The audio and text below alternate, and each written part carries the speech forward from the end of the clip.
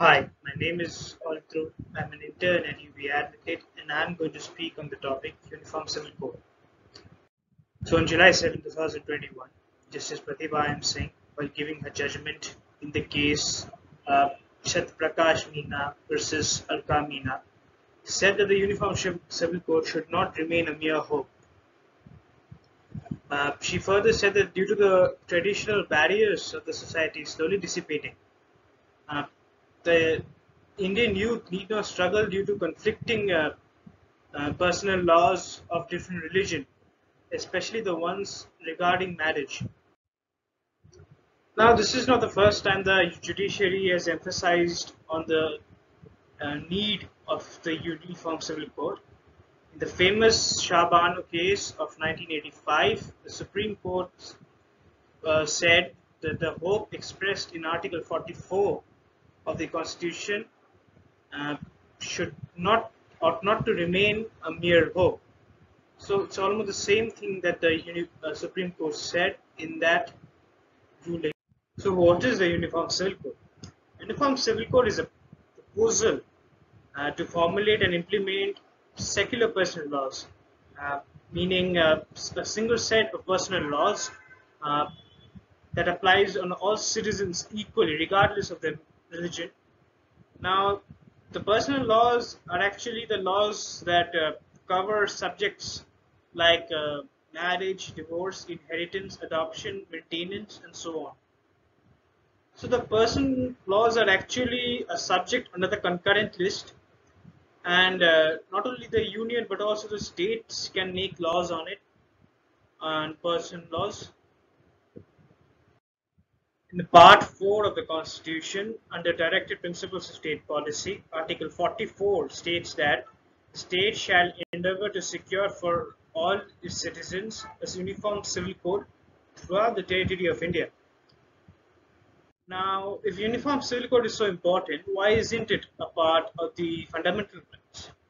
Now, there was a division on the issue of putting the uniform civil code in the fundamental rights chapter. The matter was settled by a vote, and by a majority of 5 is to 4, the Fundamental Rights Subcommittee, headed by Sardar Vallabhbhai Patel, held that the provision was outside the scope of the fundamental rights, and therefore the Uniform Civil Code was not uh, a part of the fundamental rights as it was less important than the freedom of religion expressed in Article 25 of the Constitution.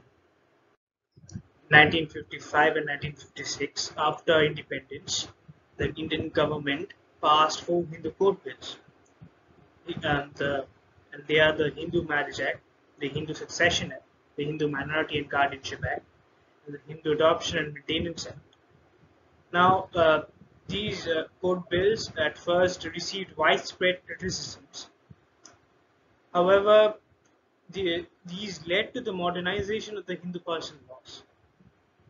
But the government under Jawaharlal Nehru and even the later leaderships and political parties that came to power did not attempt to modernize the personal laws of the minorities.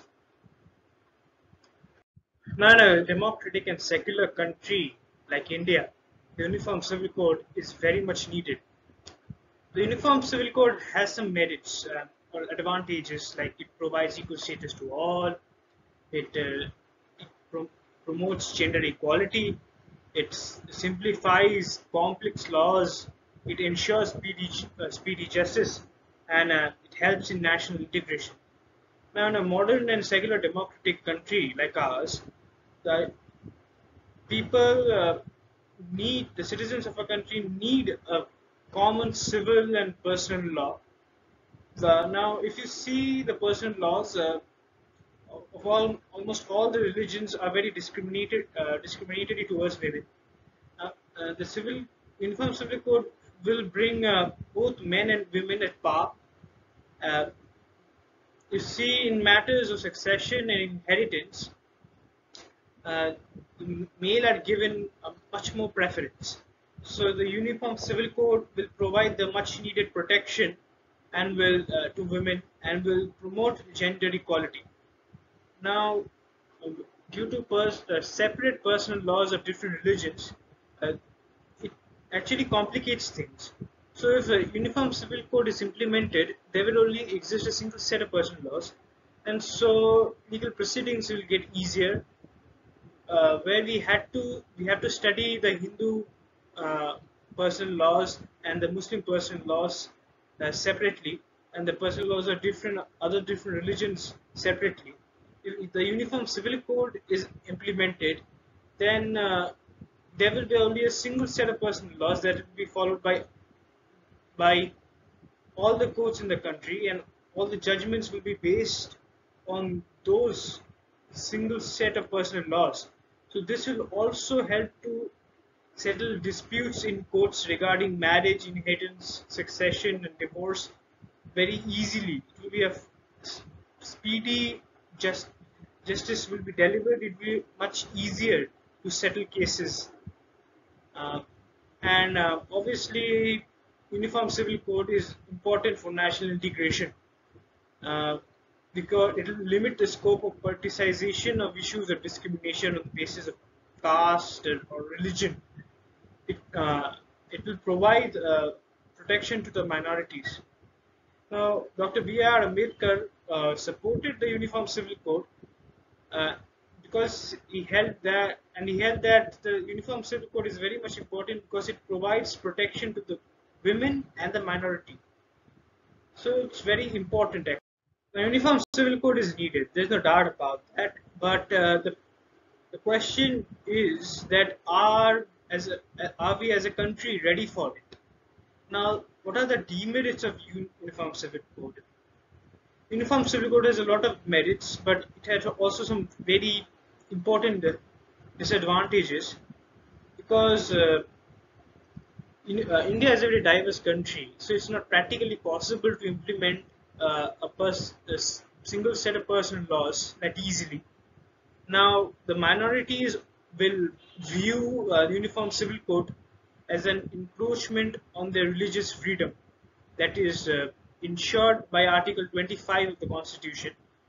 So, the many minority communities will not willingly give up their personal laws and abide by the Uniform Civil Code. So, that's why it is a very tough task to implement the Uniform Civil Code because it's a very sensitive matter. So it's a very sensitive matter. So it's not very easy to implement it. For implementing it, a very gradual process has to be taken.